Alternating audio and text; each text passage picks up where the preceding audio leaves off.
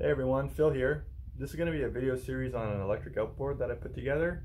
It's about 2.5 kilowatt currently. The motor's rated for about 6 kilowatts, they say, so we'll see how far I get. But for now it's 2.5 kilowatts, and I'm going to be showing you guys how I put this thing together and hopefully how it runs over probably a series of videos. Thanks for checking it out.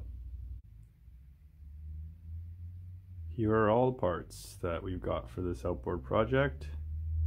First things first is we got the motor. This is the Flip Sky 100 kV 65161. It's got the 12mm threaded shaft. See how it works. I've spun it up on the bench. So far works pretty good. I got these 3D printed props. These are two different pitches actually. You can sort of see it here.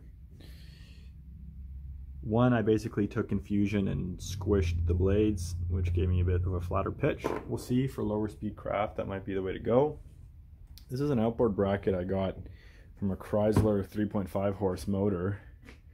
I basically just picked it up used just for the bracket. It was in good shape, and I wanted a nice sturdy bracket for this whole thing. And it was a lot easier to just get one from a junk motor, so that's what I did. This blue plastic bushing here, this is a PETG part I printed on the 3D printer, and it allows the rod to move around, and you can set the tension based on that little hole there. It'll have probably a butterfly nut for setting the tension, and you can adjust the angle, of course. That's that.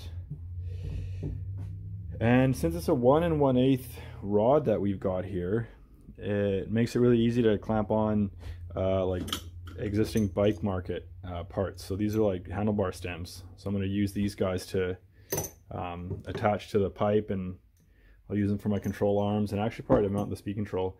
Of course, here is the speed control. This is a VESC. This is a 50 amp model. I got this from Flip Sky, I believe. And yeah.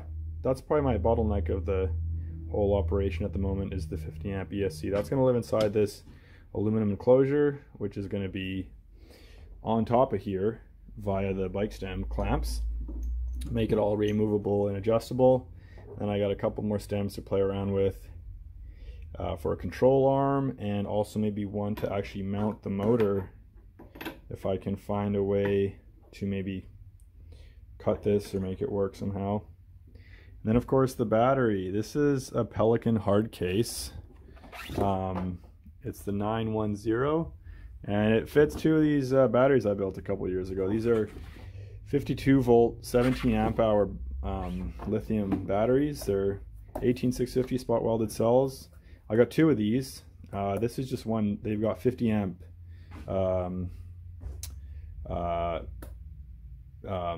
they got 50 amp BMS on there, and those go through this gland. So this is just actually a large watertight gland, and what I did was I got two XT90 connectors.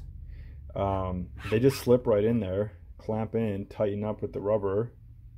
Hopefully that's going to seal. It's done okay so far. I've done some submersion tests and it works okay. And then at the back end of the gland, there's some 3D printed parts here I made so that the batteries can be removable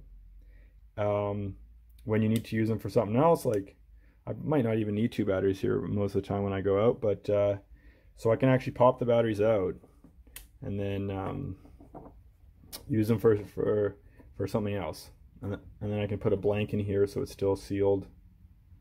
That's a little 3D printed part, and yeah, that's the gist of it. Hopefully I'll be getting that all put together soon and show you guys it spinning up. Hey everyone, day 2 here, putting this electric outboard together. Got some good progress yesterday. A little motor mount has been made.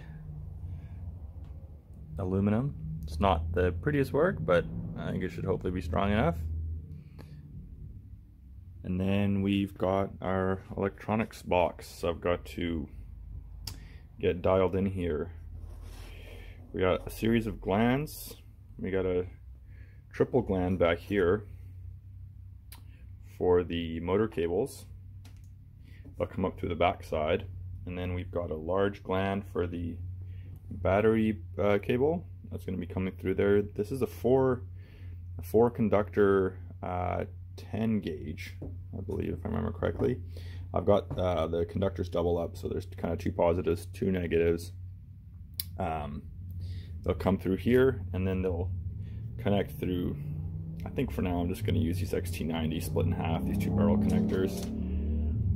They'll come in through this big gland, and then this little guy is for the control, for the handlebar controls, which as of now is just going to be a little waterproof potentiometer for testing.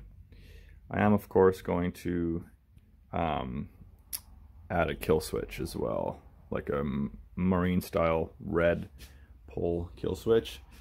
And once this is all wired, this is going to live on top of here, sort of like that, using another bar clamp to secure it. So I got a bit of fabrication to do still, but yeah, getting pretty close to be able to hopefully have it running maybe today or tomorrow. All right, see you later.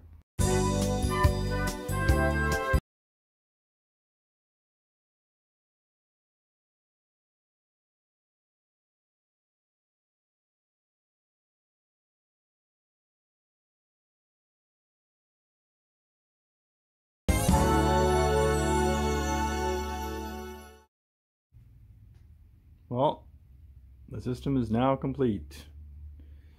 Got the battery hooked up to the motor, speed control box. See how that came out, pretty good.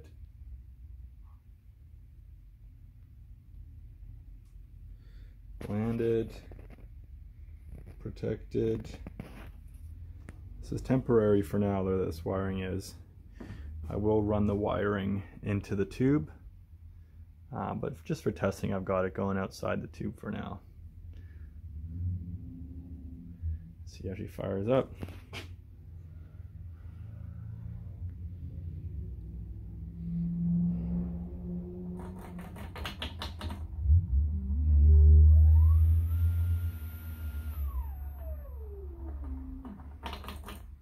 A little rough start, but that's all right. Yeah. All right, here's the setup. The VESC is all wired up, ready to go. Got that controlled with a potentiometer there, and then prop is in the water. Kind of hard to see, but it's in there. Took me a while to get the slow RPM operation kind of dialed in with the VESC. Took a bit of fiddling, but I ended up getting it in field orientated control, and it's pretty slow control. It's working pretty nicely. And here is the setup, the laptop. You can see as I turn it on, we can monitor our powers here. 30 watts. There you go. I will put the protective bag on for the actual shot here. All right, full throttle test, here we go.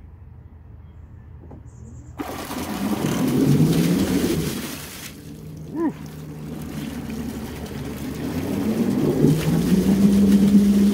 All right.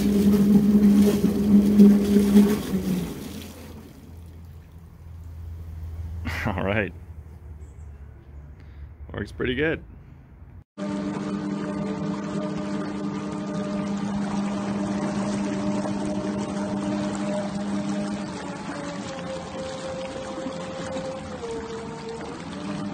Full throttle.